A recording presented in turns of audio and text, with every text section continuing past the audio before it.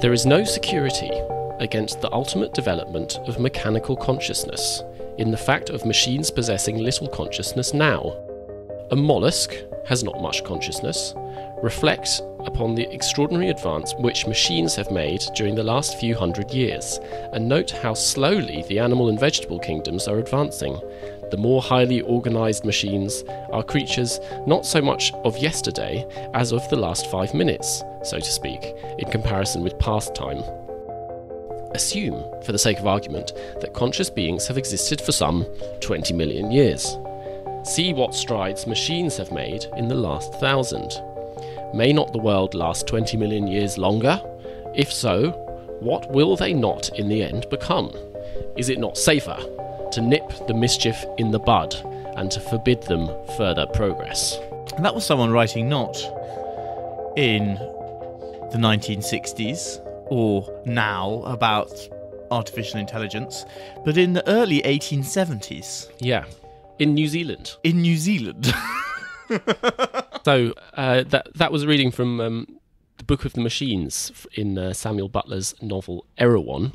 You are, in case you're wondering, listening to a podcast about buildings and cities. I'm Luke Jones. I'm George Gingell. We're kind of writing the prequel to one of the first episodes we did. Way back in episode 3, we were interested in a series of dystopias which came out during the early part of the 20th century, kind of in the 20s mostly, in which the ideas of industrial efficiency became kind of nightmarishly extended to the formation of society and the individual subject more generally.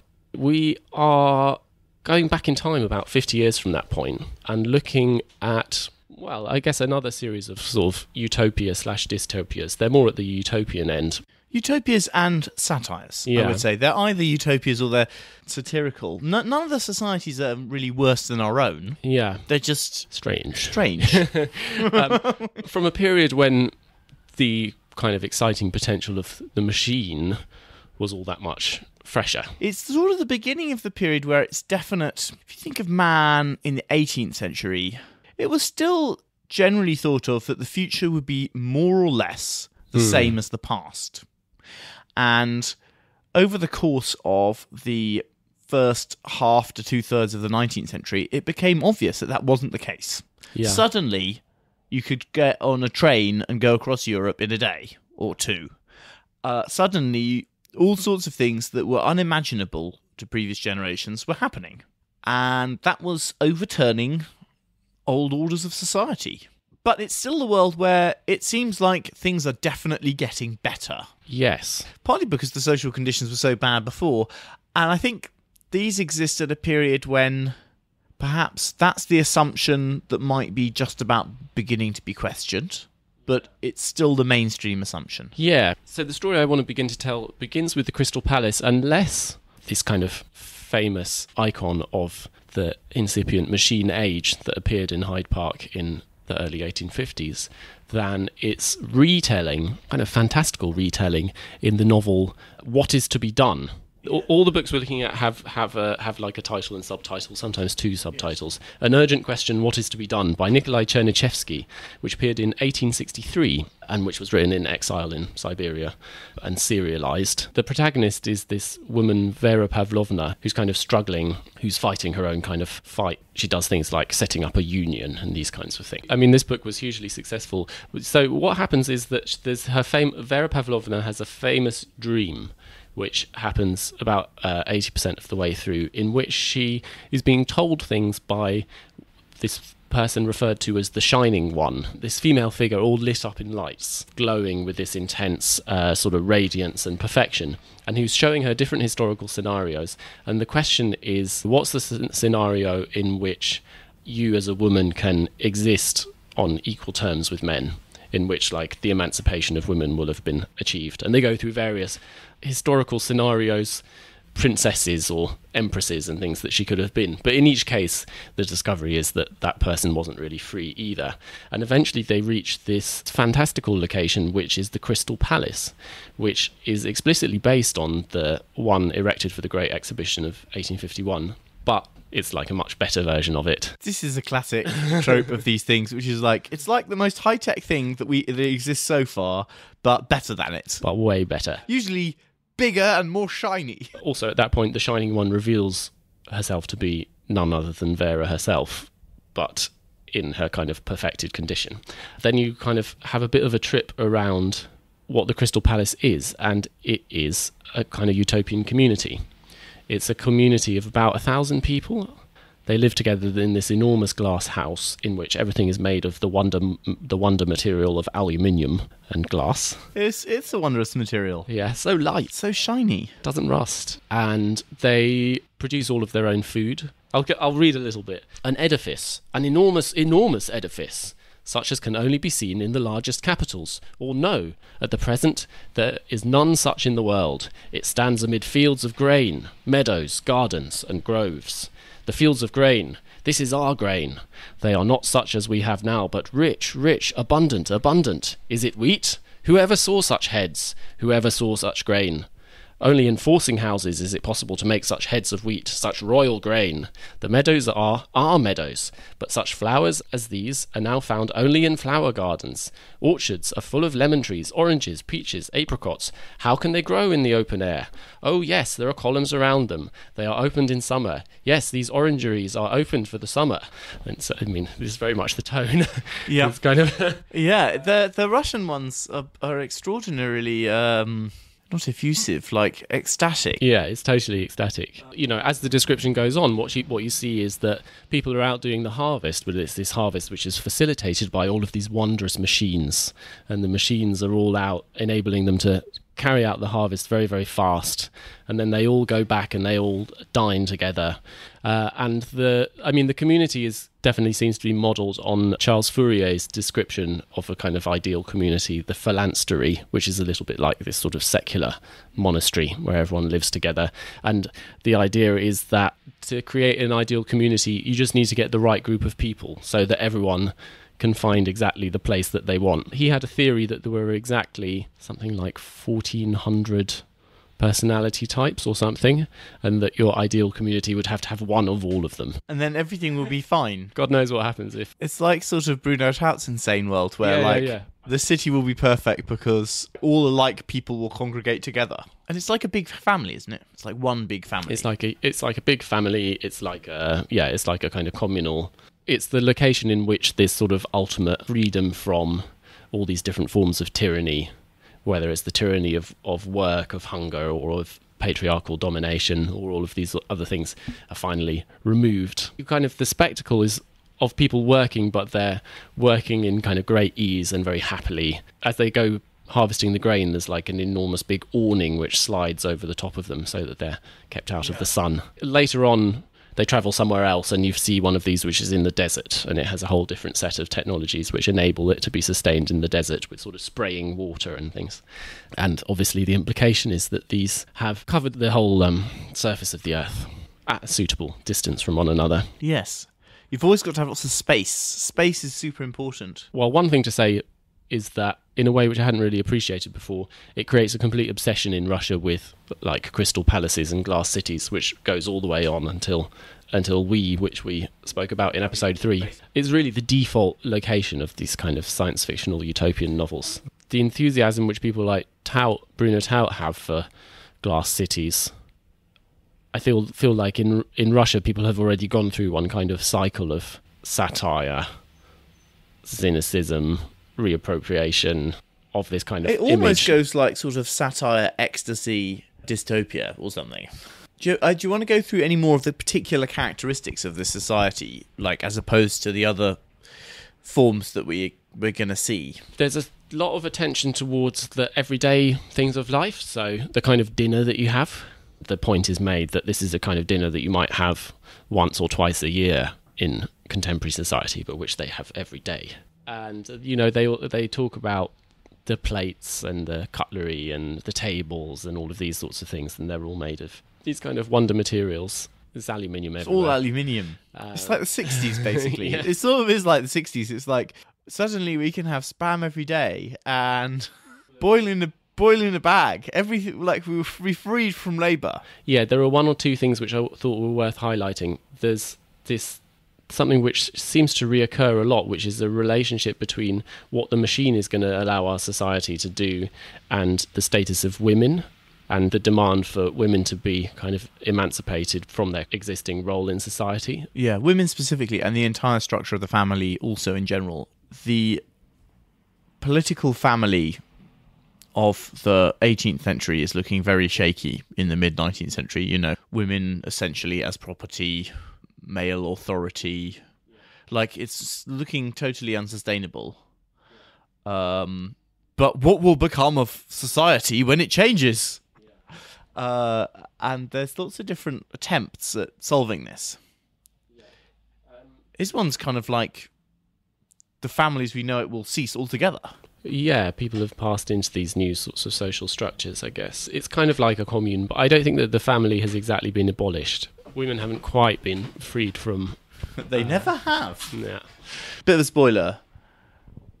None of the 19th century utopias quite managed to make the jump. Yeah, there's obviously technology. There's the machines kind of as this having this liberating potential.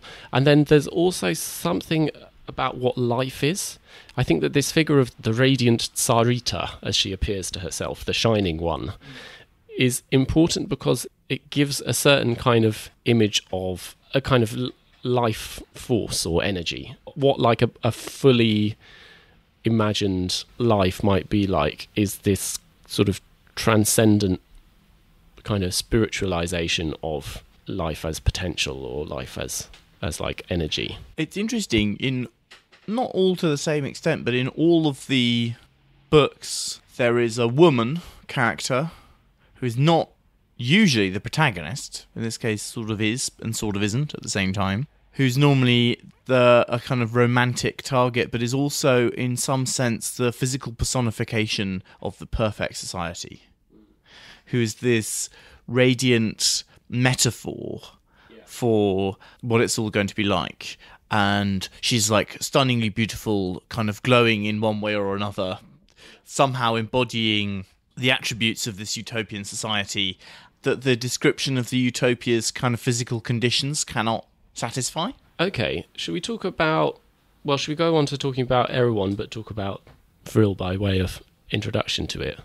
So the Samuel Butler's Erewhon, I think we're going to probably start by introducing actually the text which it was mistakenly thought to be a sequel to at the time of its publication. So Butler was a completely unknown author, and his literary reputation essentially entirely consists in the book was released anonymously and was misidentified as a sequel to this very successful fantasy called Vril by Edward Bulwer-Lytton, who's like one of the major novelists of the period. He was one of the most successful novelists of the early 19th century. His big hits were released really in the 1830s and 40s. And then after then, he kept writing, but he was a politician. He was a liberal politician, cabinet minister for the colonies, which was a big job back then. And this came right at the end of his career, and it's a kind of fantasy / slightly Swiftian satire,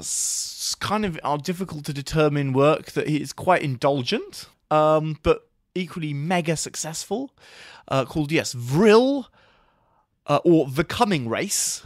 It's not quite as racist as it sounds, although it does have a little bit. Vril, A Story of the Coming Race, or The New Utopia.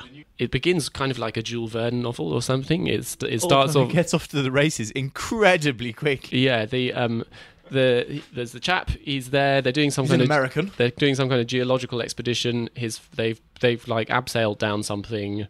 His friend sees a strange light shining through the rock, and they say, "Well, we must go down and visit that. That's very mysterious." And then they go down there, and then the first thing that happens is that his friend, first of all, falls to his death and destroys all the climbing equipment, and then is immediately eaten by an enormous lizard, which forces into which is a rare double Deus Ex Machina to force. Actually, like, the novel has gone from I'm an American with plenty of money. I was bored at home in the family business, so I went overseas to this mine. And all of that is accomplished in about 4 pages. And then we're off to the races. And he is discovered by this mysterious sort of master race with wings called the Vril. The Vril, yes. I mean, he's having run through a crack in the rock, he discovers, well, it's essentially like an underground, it's a sort of underground Tuscany. Yeah, but everything is lit. There's a whole genre of kind of hollow earth fantasies that's been going on for ages. A little bit earlier than this, there's Jules Verne's The Journey to the Centre of the Earth. I mean, so Vril then, from that point, it unfolds as utopias are wont to do. There's the visitor who has accidentally penetrated this kind of strange hidden society, who then encounters a lot of people who sort of show him around and explain how things came to be that way. And there's an awful lot of dimensions of that. And also there's some more sort of funny Deus Ex Machina. It's all sort of, like at the beginning he can't understand these, like they're super haughty and beautiful, and the women are all like 8 foot tall and muscular and super finely featured with giant wings. But don't worry, he's like zapped with a magic wand and learns rather like Neo in the Matrix to speak the language in his sleep. So maybe before we go, there are an awful lot of eccentric details, but maybe before we go on to that, we should say something about the titular substance, Vril, which is a kind of mystical liquid which is a bit like life energy or life force. Because Vril is like, he says it's like the force, somehow a combining of Faraday's electricity and magnetism with the vital energy of life. And it gives them kind of superpowers, but it also infuses all sorts of other things as well, so that their machinery, it's powered by the life force. Yeah, it sort of has the descriptions of it. It has the quality more of sort of Habsburg court automata or something. They're very fine we brass. We don't have the word robot yet. Yeah. It doesn't exist. This is way robot, I think, really comes in the 20th century. And so he calls them all automata. And the work is mostly done by like these sort of humanoid robots. All the servants in the house are these robots, and they all kind of stand still. And then the Vril have got these Vril sticks, and they can sort of wave their magic wand at these robots, and they're kind of mechanical devices, but they're powered by life energy. That seems to be one of the kind of thematic problems or dilemmas which people are dealing with in some of these books, is what the difference between the kind of machinic energy and life energy is. Is there some special, how unsettling is it if the machines actually, through their ability to move and to do all sorts of other things, do they actually have the properties of life? In a way, this is a less sophisticated view, but I think one that's a useful view to understand coming onto it, which is Bulwer-Lytton was an old guy, and his science was a bit old hat by this point. You know, he's still talking about Lyell, and he's got a really strange view of evolution and things. And it's kind of vitalism, which is this idea that the life force is sort of electricity or something to do with it, and that's why you can also use electricity to move muscles. Is it Galvani? Italian? Yeah, there's galvanism, and there's mesmerism, which is sort of connected to the idea of a specifically animal magnetism, that there is a particular force or force field within the living, living body. There's this like stuff which is also what consciousness is made of. It's kind of like invisible electricity, but you can kind of potentially bend it with the power of your mind. And this was a sort of semi-accepted pseudoscience. It wouldn't have been thought any more ridiculous than like homeopathy or something. And that's sort of how the Vril work. Suddenly they have understood and mastered this power which is electricity and life, and they can make machines living, power robots and their society, and light and heal, but also hypnotize. Yeah, so the Vril can extend life. It can kind of wondrously enhance your capacities. It's also a weapon of mass destruction. The way the society works, which is kind of funny, is like all of these things, lives for a really long time. They're super beautiful and strong and powerful and lovely. The standard lifespan in these utopias, all of them, is like 100, maybe 150. And the way Vril society is they live in small communities of no more than like a few thousand people, because that's the ideal society. They don't harm anything that doesn't harm them. So one of the jobs in the society is to like gather up all the rabbits and move them off, and then provide them with like rabbit food. They're all vegetarians, except occasionally, if there is something that they don't like, they have a solution. When you're a baby, you have like a couple of years off, and then you do your national service. You work for the government from, I think, at like the age of 2 till you're like in your late teens and you become an adult. And then after people are adults, they no longer ever have to work because you get this massive salary from the government when you're a child. That's how the Vril live. And the first job of the really young children is as exterminators. They are given like these like sticks of mass destruction, and because infants, he says, are the most in tune with the powers of destruction and have a natural urge to kill, here you begin to see that he's not being completely serious. Like, he's slightly liking to invert some factors of 19th century society. So, for example, there are those giant lizards, which are a bit pesky. There's a funny bit where the protagonist is going, oh, we're going to go and kill that giant lizard that was going out. And, oh, how are we going to do that? Well, it's lurking there, but it won't come out if it sees I'm there because it knows I'll kill it. So you've got to go and stand on that rock over there. And he's like, I didn't want to do it. And then the little boy hypnotizes him and sends him out to stand on the little rock to lure out the 30-foot-long lizard. And then the 30-foot-long lizard is zapped to a crisp in an instant. Yes, with the Vril wand. With the Vril wand. And the society is organised on the basis that of dictatorship, benign dictatorship. In each sort of role, there is one dictator, and where there hasn't been a decision made, someone is picked at random and given absolute authority over that decision. And no one wants to be the leaders because there's no advantage to being the leader. In fact, everyone sort of doesn't want to and is very demure about it. But out there in the world, there are these hideous barbarians who are democratic, and they're savages. And they breed like rabbits because they don't have the controlling, and they build up in these big societies, and then they can't be sustained in their area. And then they might try and make inroads into the Vril way of life. And then they unleash the children on them. And it says, maybe exterminate 60 million here or there. It's not really a utopia. It's kind of funny. The machines are kind of part of the mise en scène of this society. But equally, they're not really... Because they have these magic wands... The machines aren't really doing anything. They're but he goes to a factory and he goes to a farm, and all the work in them is done by the machines, by these like automata. And there are a couple of people around who are like trying to work out how to process optimize all the robots. But essentially, the reason that no adults have to work is that all the work is done by machines, but which are all private property. And some people are really rich and some people aren't. But everyone's earned so much when they were a child that it doesn't matter. Yeah, I mean, the machines are it's kind of a magical thing. Although he does talk a lot about how people are like optimizing the processes and how the farm is like a watch. I think the watch is definitely the paradigm, the kind of particular machine paradigm. Yeah. The machines are often very beautiful in their movement and very fine in their materiality. So they're like basically gold. Yeah, those are gold in all these things. The adults do mainly have fun, so they do wing flying dances with their pneumatic. It turns out the wings are like a mechanical device. And the other dominant strange thing about the society is the role of women, which is that the women are all like much bigger than the men and have more destructive powers. And this has meant that there's a different power balance between men and women. Yeah, the men are sort of cherished. The men are cherished. Firstly, the children have like the supreme power of destruction, so there's no bossy children around. But they're super dutiful and all kind of like really wise and sort of sage-like little kids with this sort of power of life and death.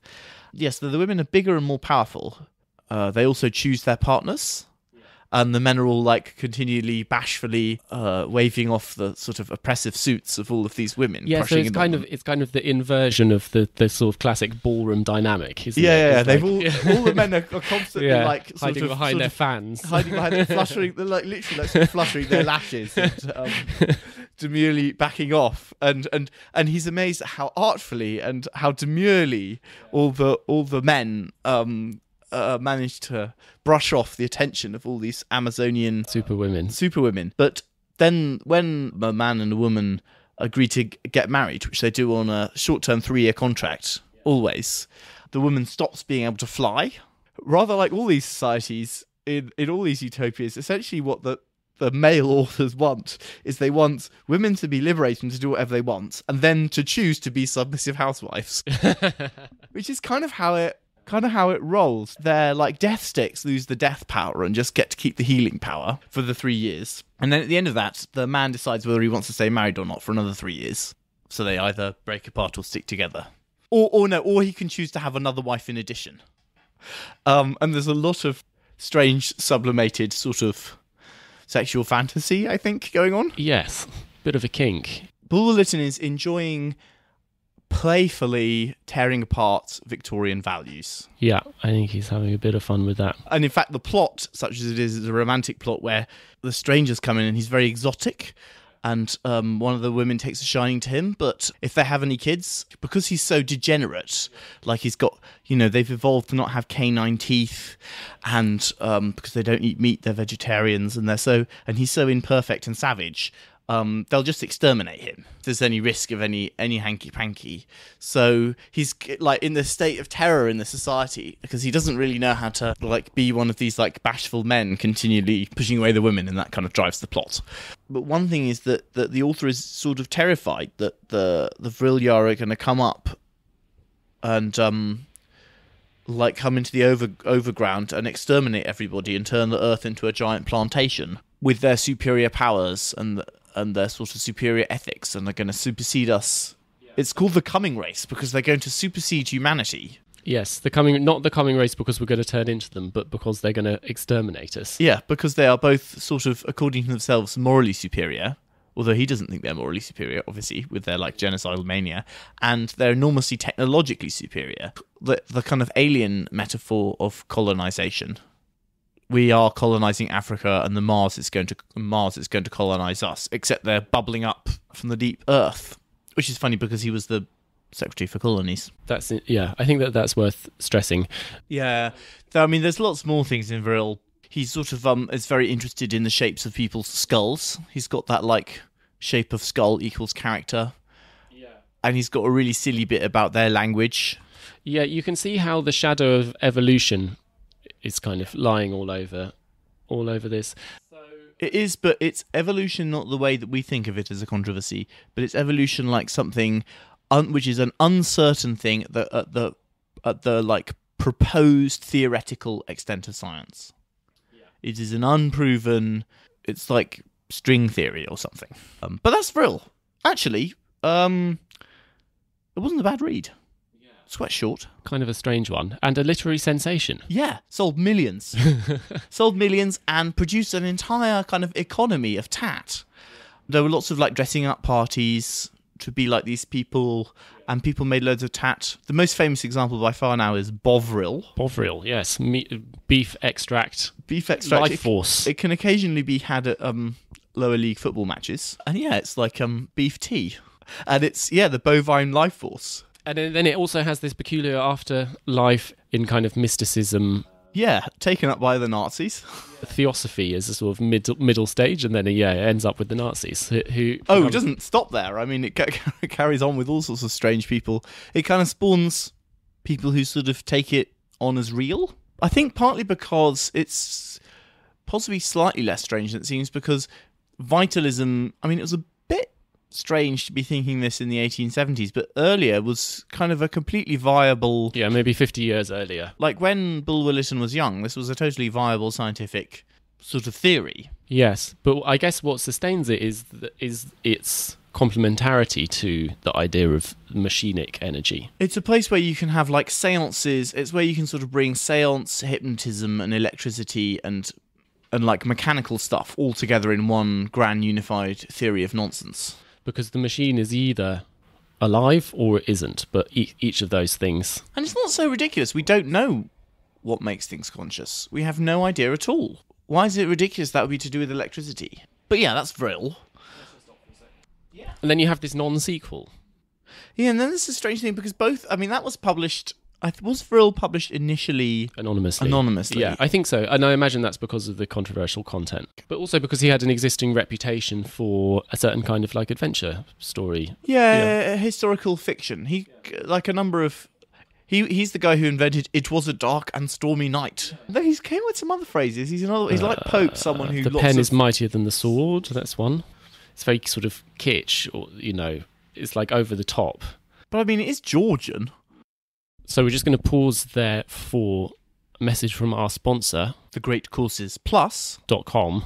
What's The Great Courses Plus? It's a online streaming learning service. Yes. Yes. They have thousands of lectures by experts in their field in a very broad variety of subjects of general interest and professional development, and personal development, lots of cooking and craft and whatnot as well. History, art, literature, astronomy, all sorts of improving subjects. Also, a certain amount of art, architecture, subjects of general cultural interest if you're wanting to build the foundations of your knowledge. The general format, certainly for the ones I've been looking at, are these courses which develop a theme over a number of short episodes. So they're generally half an hour, so you can fit them in your downtime. Get one done in your lunch break. But that also allows them to go pretty in-depth on specific topics, treat the subject with the appropriate level of rigour. So I've been enjoying what I'm told is a brand new course, The Architecture of Power, Great Palaces of the Ancient World, which explores spectacular palaces,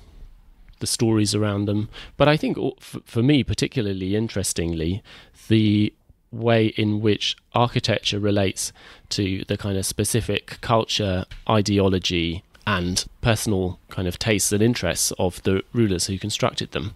So I've been watching a particular episode, which is the Wei Yang Palace, the palace built by the Han dynasty in China. So built by the second emperor and described in this rather amazing sounding text called the Western Capital Rhapsody, which sounds a little bit like a Chinese version of Pliny's letter about the villas, going through all of these different spectacular spaces and describing them in order. The palace itself is almost completely scrubbed from the map. It doesn't really exist, but it's reconstructed with the use of illustrations and also 3D models for this episode, which is quite helpful. We learn about both the way in which these nested courtyards and spaces create a kind of diagram of the social hierarchy of the Chinese imperial court and system, and also hear a lot about these quite amazing works of art which were created. This is, after all, the era of the terracotta warriors and so on. I particularly love these descriptions of these trees which are made of jade, whose branches are made of coral, and whose leaves are made of this kind of dark green jadeite, which are obviously like a virtuosic piece of art, but also a very clear metaphor of eternity, the power of the emperor over time itself. Yeah, one of the reasons Qing Empire failed was that the insane Sun set about this mega project of lacquering the city walls of Chang'an. Well, there's lots more like that, and I'm looking forward to watching some others from the series. If it sounds like something you could be interested in, then there's something you need to know, which is that we've got a special offer. Time limited.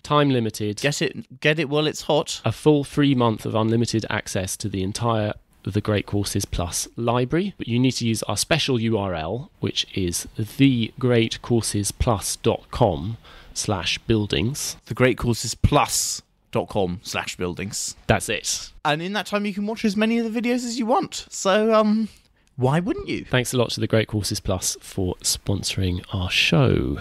So, we can go on to Erewhon. I mean, Samuel Butler's quite a different sort of character. He's the son of a minister in the Church of England. The biographical note is that his father probably didn't want to become a minister in the Church of England.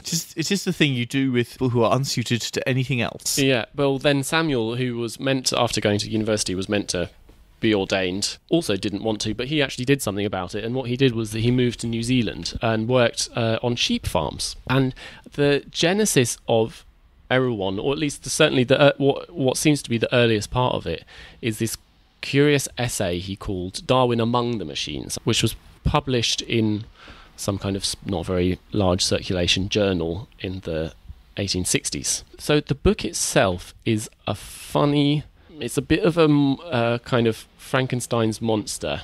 It is made up of an initial bit, which is it's sort of like nature writing, Or maybe a bit like Mungo Park's. sort of explorer, a little bit of both, which is quite beautiful. It's lovely. It was a very enjoyable read, that. And then the main part of the novel is, or at least the longest part of the novel, is this thing which is a kind of hybrid between Jonathan Swift and Thomas More. So seeming like something from at least 100 years in the past, I would say, which is this description of this strange utopia in very satirical terms. It's another utopia kind of in inverted commas where, like, you can view it as a perfect society or you can view it as a deeply imperfect society, and it's certainly a strange one. And the one thing which you have to know about this society is that it is one which, rather like Wakanda, developed in secrecy, developed machines which were like vastly ahead of technology in Europe and the rest of the world,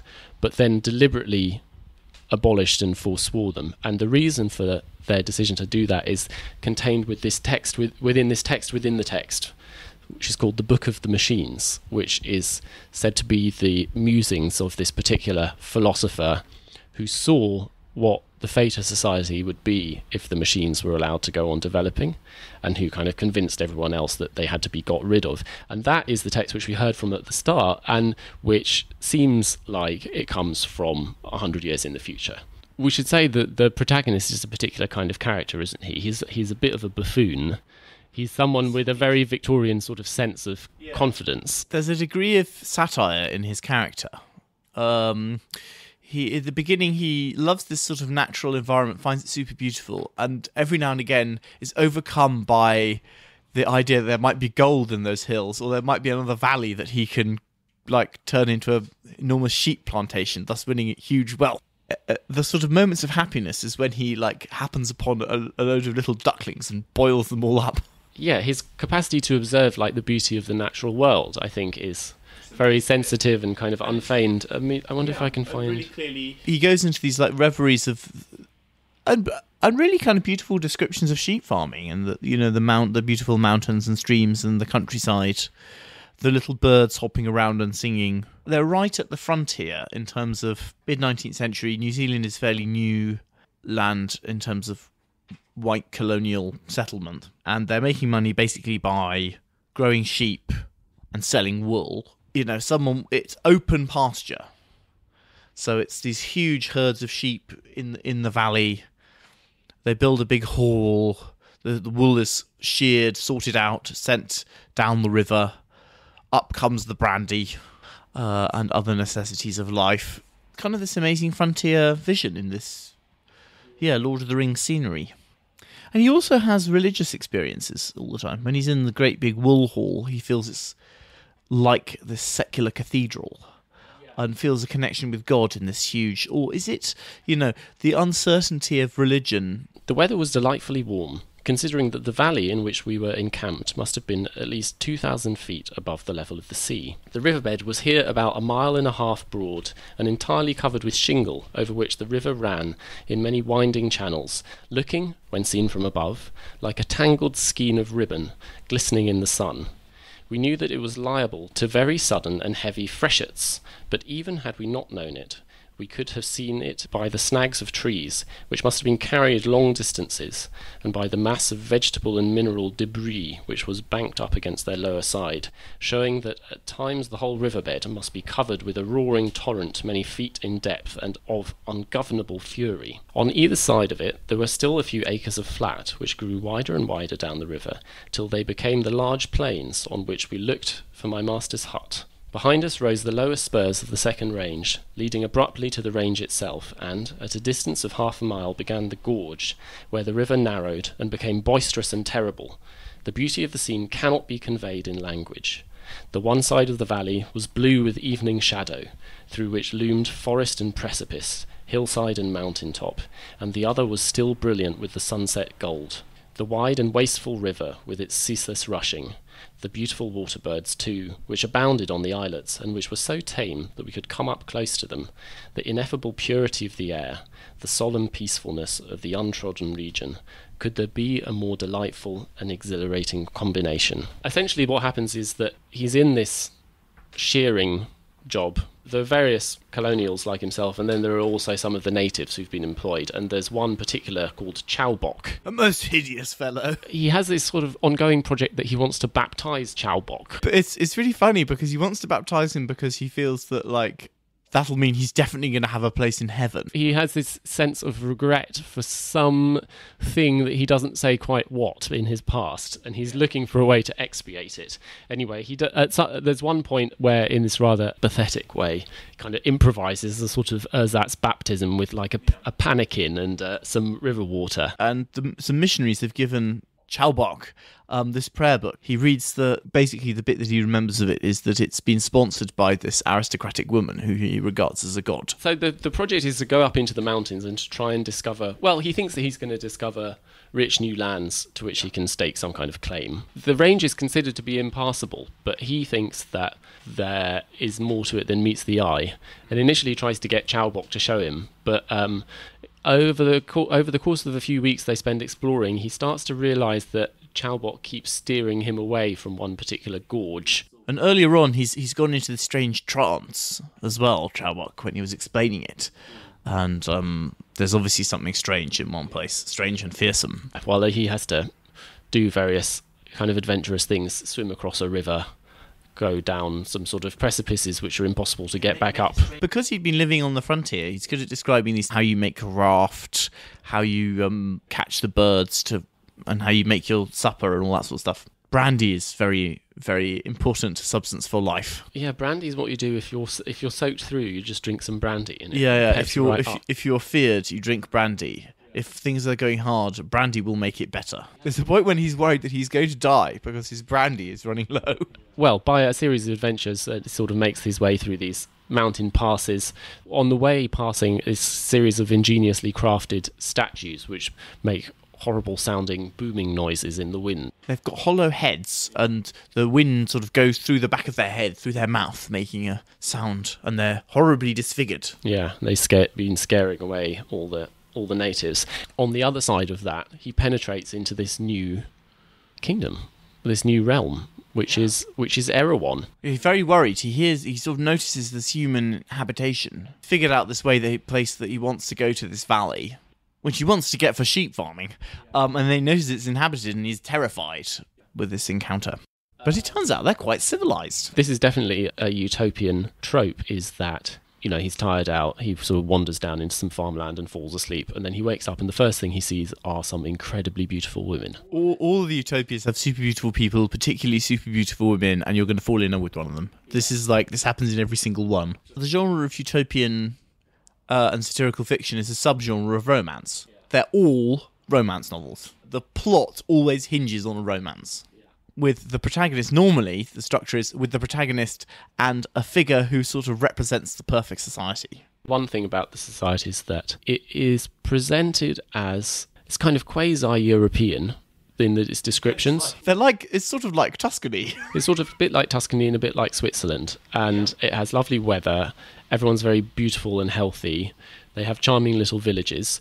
Unfortunately, he's straight away put in prison. Quite a benevolent prison. Yes, and that's because they're worried that he might be ill. Well, two things. That, and also he's got a watch. The latter is considered a pretty serious violation, but because he's an outsider, they're prepared to go sort of easy on him, and they just... Not particularly because he's an outsider, but because he's blonde, blue-eyed, and quite tall. They think that he's a good physical specimen. The illness thing is one of these things where I thought it had real echoes of, like, Thomas More, these funny inversions.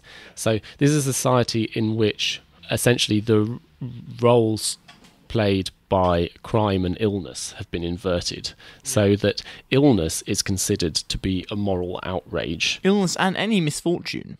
You can be put on trial for being swindled out of an inheritance as a child. Whereas crime is considered to be something very unfortunate and for which you need to receive sympathy. It's more like misfortune is criminal and like disease or bad luck, and failings of character, being an alcoholic, being a violent person, being a swindler or a crook, these are like diseases. At the end of the 3rd month, the jailer and my instructor came to visit me and told me that communications had been received from the government to the effect that if I behaved well and seemed generally reasonable, and if there could be no suspicion at all about my bodily health and vigour, and if my hair was really light and my eyes blue and complexion fresh, I was to be sent up at once to the metropolis in order that the king and queen might see me and converse with me, but that when I arrived there I should be set at liberty, and a suitable allowance would be made me. My teacher also told me that one of the leading merchants had sent an invitation to repair to his house and consider myself his guest for as long a time as I chose. He is a delightful man, continued the interpreter, but has suffered terribly from...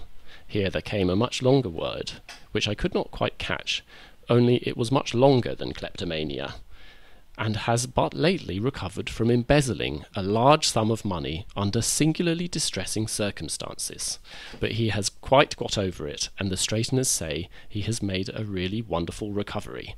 You are sure to like him. After he's released from prison, he goes to live with this family, who are the richest merchants. The husband has, unfortunately, was taken in with a terrible case of embezzlement, but he's getting better now. And he does have to have a kind of corrective applied, which is that he's... self-flagellation.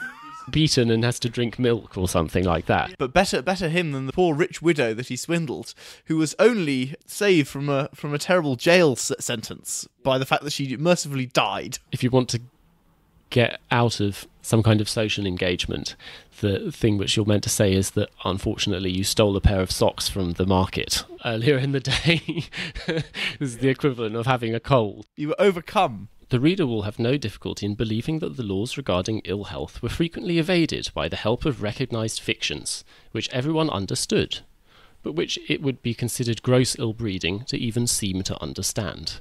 Thus, a day or two after my arrival at the Nosnibors, one of the many ladies who called on me made excuses for her husband's only sending his card, on the ground that when going through a public marketplace that morning he had stolen a pair of socks. I had already been warned that I should never show surprise, so I merely expressed my sympathy and said that though I had only been in the capital for so short a time, I had already had a very narrow escape from stealing a clothes brush, and that though I had resisted temptation so far, I was sadly afraid that if I saw any object of special interest that was neither too hot nor too heavy, I should have to put myself in the straightener's hands. I think they have like an aunt in the house who everyone knows suffers from terrible indigestion. But she pretends to be an alcoholic. Yeah, she has to pretend to be a dipsomaniac to cover up the shame of having indigestion. It's also sort of a crime to be poor. There's a child being prosecuted for having their inheritance embezzled, isn't there, at one point? Yeah. He's given hard labour. But there's a man with pulmonary consumption who has this big trial. His defence is that he's pretending to have pulmonary consumption so that he can defraud an insurance company. But no one believes him. No one believes him.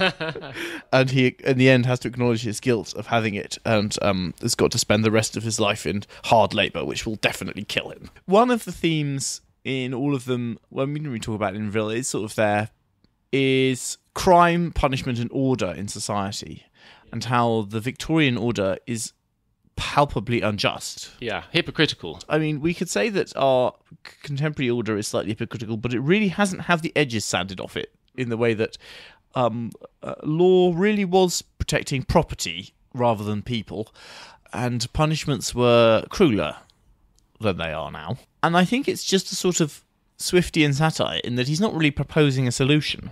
I think it's also about the way in which the system of punishment tended to reproduce the conditions which it was sort of supposedly meant to deter.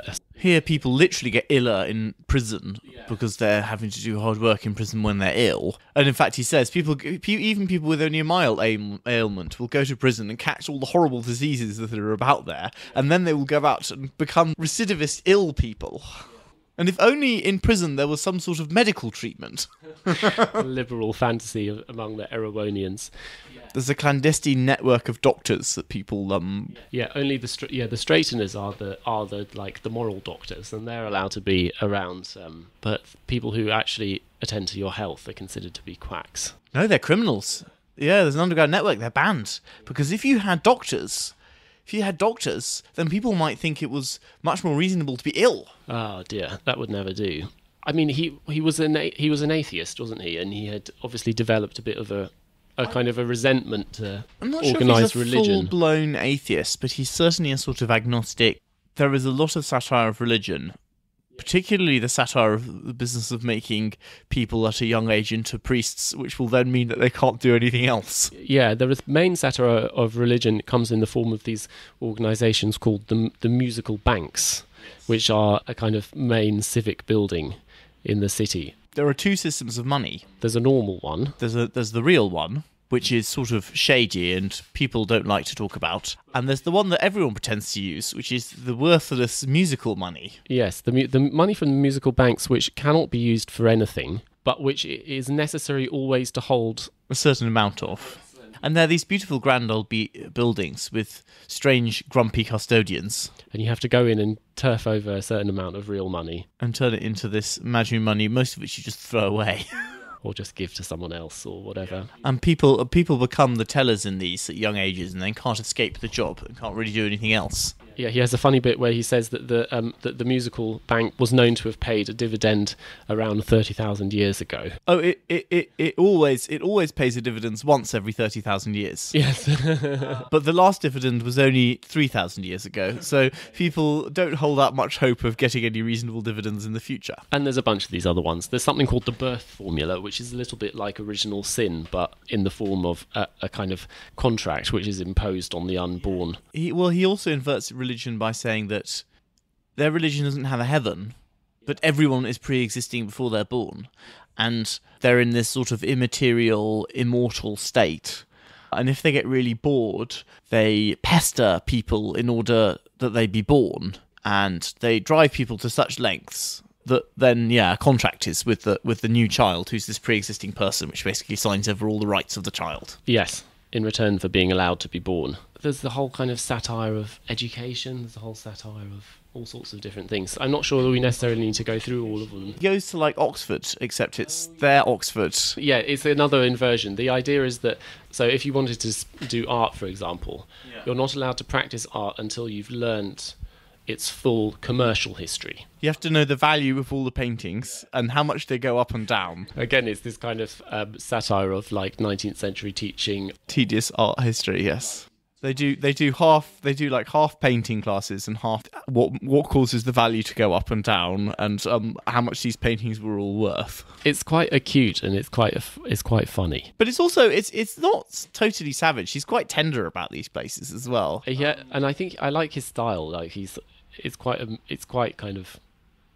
It's sort of light, it's sort of droll. He kind of just attacks everything as well. He's got a thing where he goes, the society all became vegetarian after someone preached that, killing. And then another person started preaching that because animals were just evolved from plants, and plants were just as capable of becoming something as animals, and, a plant can both reason and think in various sort of strange ways. It should also be illegal to eat plants. But then there's nothing to eat. They can eat yellow cabbage leaves and, like, apples that are no longer capable of producing trees. The vegetarians are allowed to eat meat of animals which have been killed by accident and rotten eggs. And that the eggs are like produced, and then if they've been left for they get like a stamp.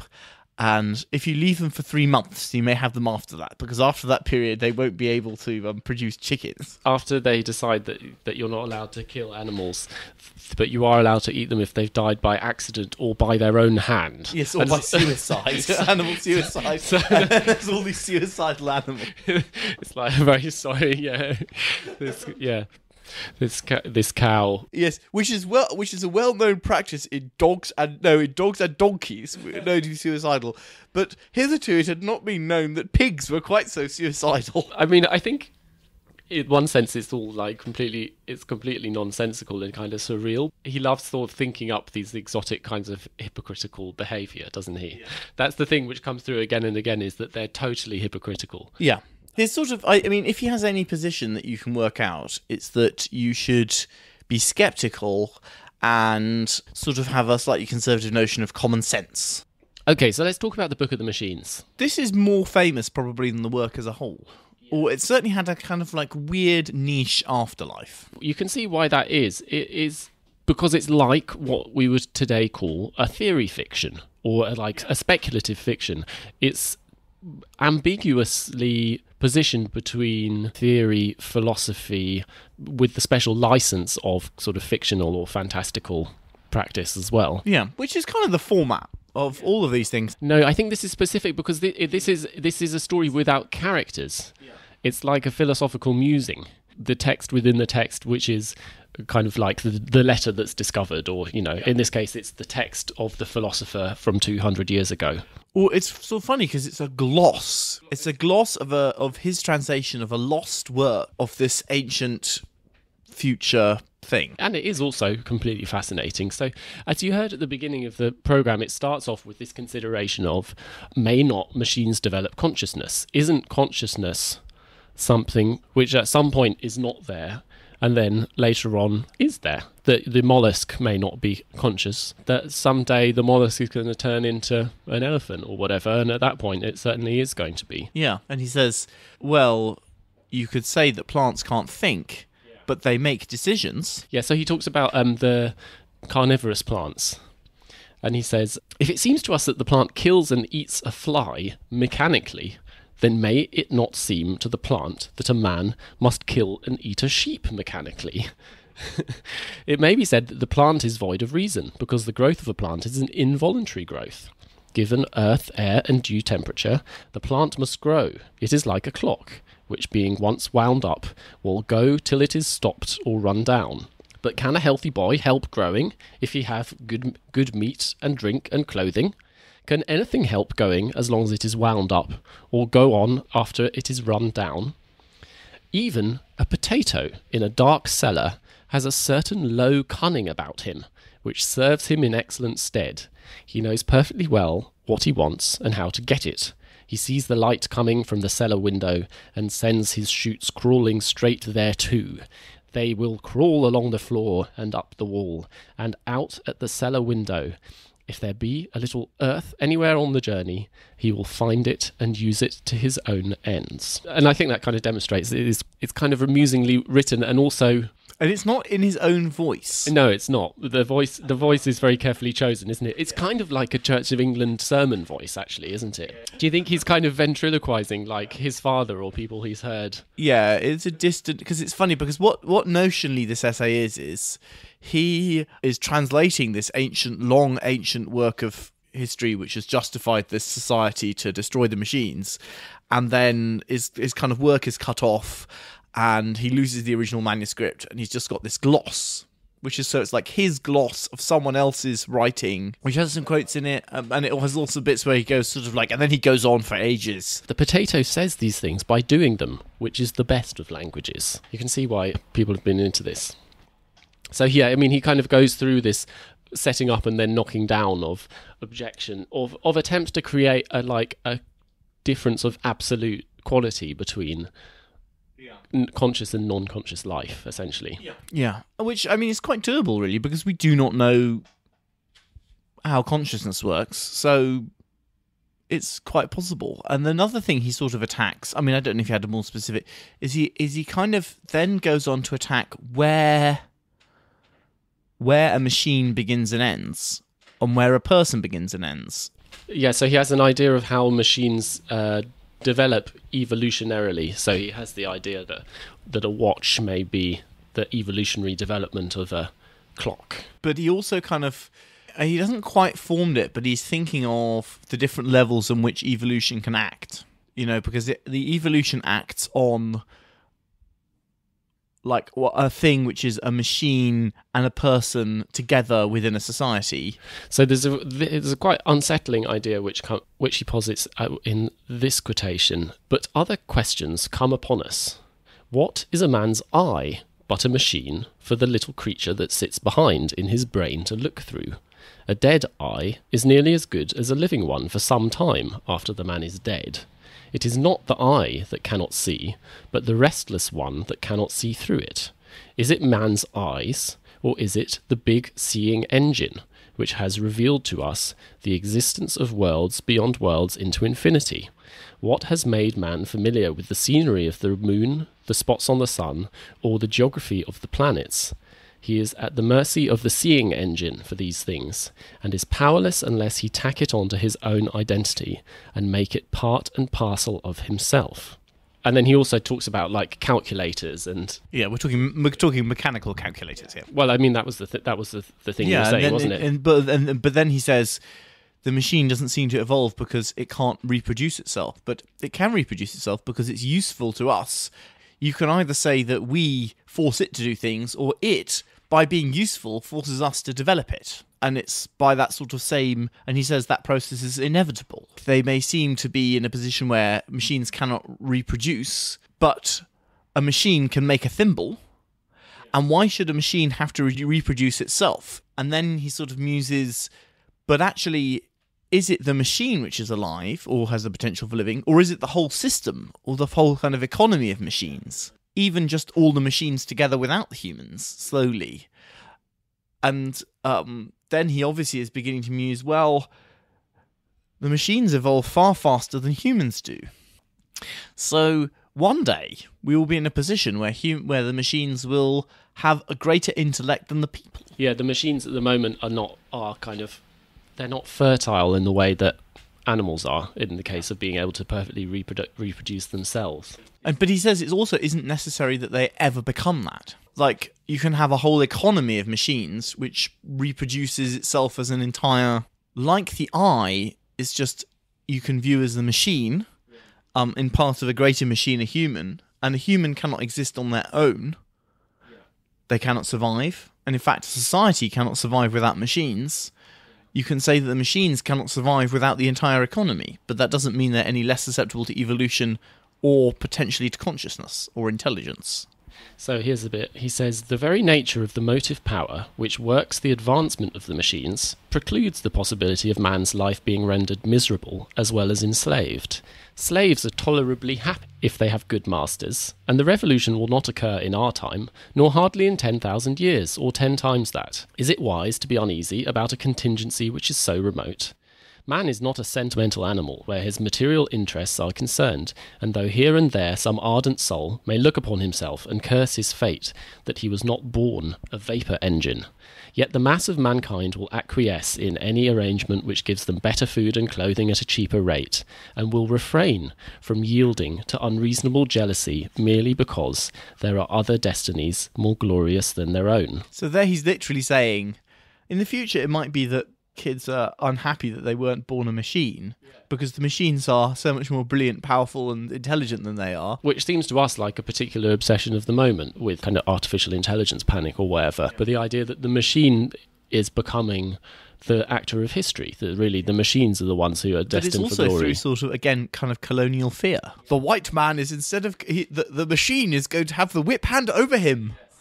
To use, and we're going to be like natives in this colony of robots. It's worth noting this was written in the 1860s, which is very early. It's quite early, yeah. I mean, it's like, So I think that the book itself came out in 1871, which it coincides with the famous Gallery of the Machines in Paris. Well, this was written before then anyway, but I don't actually know whether Butler saw this or not, but in some way he seems to imagine it. I mean, there'd been earlier, the Great Exhibition, the most popular thing in the Great Exhibition, I mean, most of it was like bad art, but the most popular thing were these huge machines, which people in London hadn't really seen before, the great steam engines being shown off.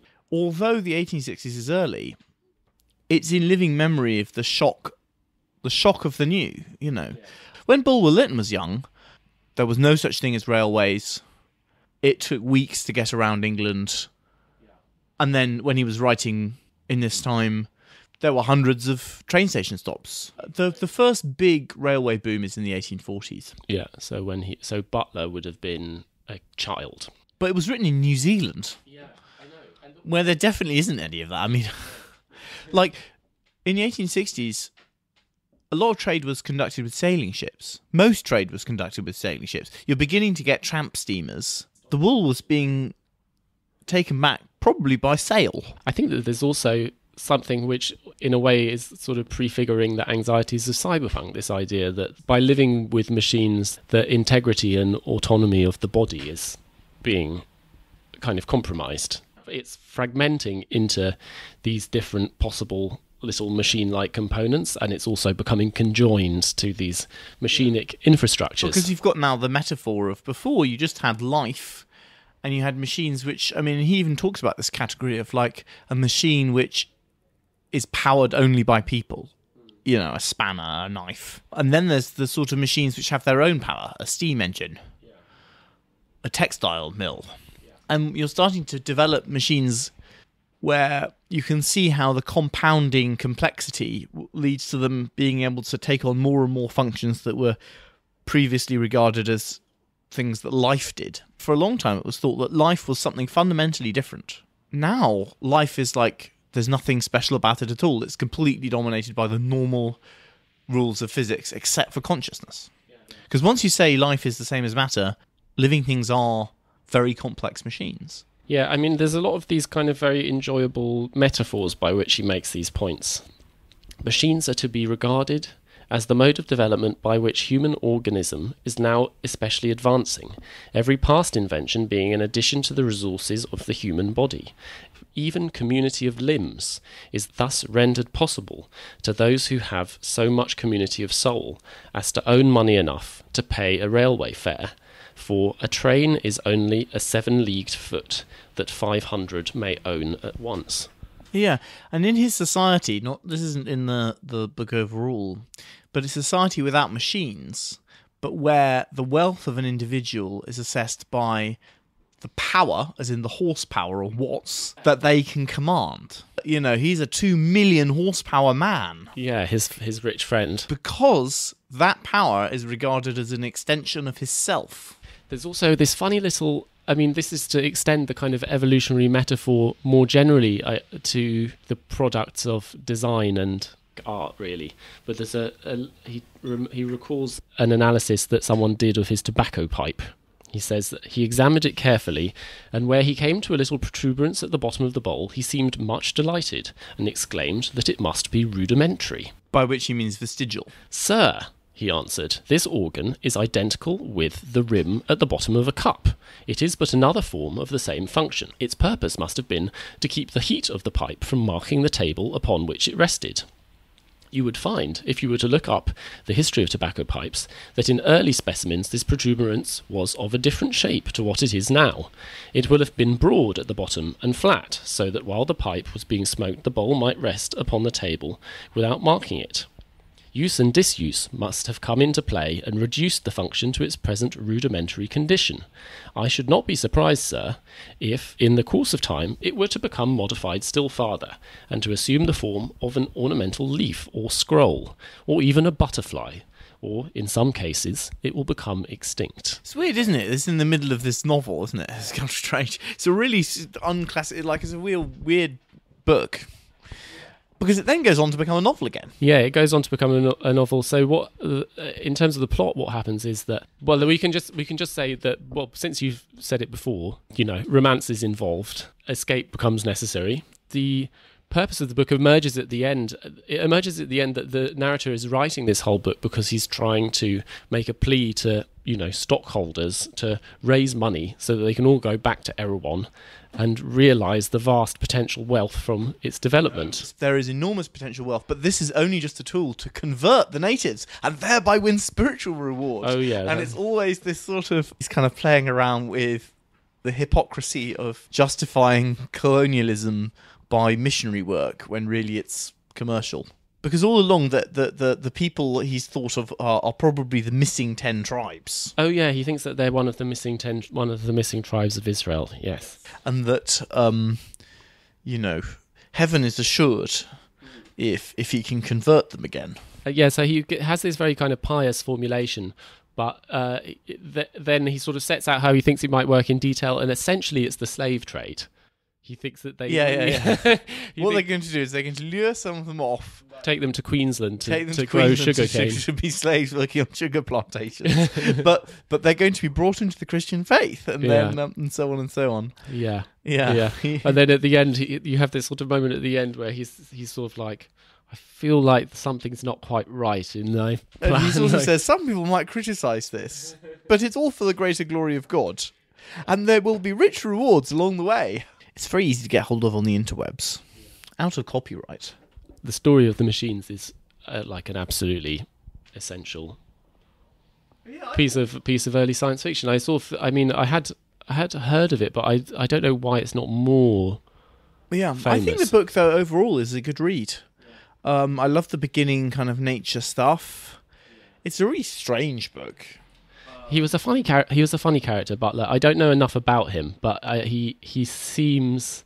He's an outsider. He's trying to be a painter. He is a bit... Yeah, he's a bit out of place. He had a classic like outsider career, which is like bumble off to the colonies, bumble around, bumble back, try and be an artist. Accidentally make a lot of money off your book. Accidentally make loads of money off the book because people think it's written by someone else. We were going to do all of this as one episode, but we realised we'd gone too far down the rabbit hole. Six books for one episode, which is a bit too much. Well, because both of these, although they're more or less utopian, they're not so into the kind of detail of what the and they're also machines sort of might Thomas do for... More utopia. It's not a real utopia. Yeah. It's kind of got some... You can glean from it some of what the author thinks a good society would be like, but they are also satirical. Whereas I don't think some of the ones we're looking at the next one are satirical at all. No, they're much more to do with a real political programme. So we're going to be reading Looking Backwards, which is by Edward Bellamy, and which was an enormously successful book in its time, but now very little read at all. And then a few of the books which follow an attempt either to overturn or to sort of extend its proposition. So that would be News from Nowhere, Morris, by Morris, mentioned in a Ruskin episode, and probably Moving the Mountain. Yeah, by Charlotte Perkins Gilman, which will take us almost up to the point of contact with our previous Dystopias episode into the earlier 20th century. And we're not quite sure what we're doing on the bonuses, but I think a lot of these books, because they're successful, they provoke all sorts of responses. So among them, Dostoevsky's Notes from the Underground. I thought it might be nice to do a What is to be done and Notes from the Underground kind of one. So yeah, do join us for that. This has been I like this one. A bit wandering, but kind of fun. These ones we've already read the ones for the other one. Yeah. These two are more fun to read. Remember that if you want to receive bonus content with every episode, you can do that by subscribing to our Patreon at patreon.com/about_buildings. Thank you very much to all of you who have. It's grown a bit now, and thank you very much. Thank you very much. We really wouldn't be able to do as much content as we can without it. We'll find some suitably kind of interesting and resonant imagery, which we'll be putting up on social media. We're on various things at about_buildings. And you can email us with thoughts, praise, censure at aboutbuildingsandcities@gmail.com. It's lovely when you do. Yes, it's much appreciated. I hope you're all having a good 2019. This is the first bit of recording we've done, actually. Yeah, getting off to a slow start, but got lots planned. All right. Yeah. Good night. Good night.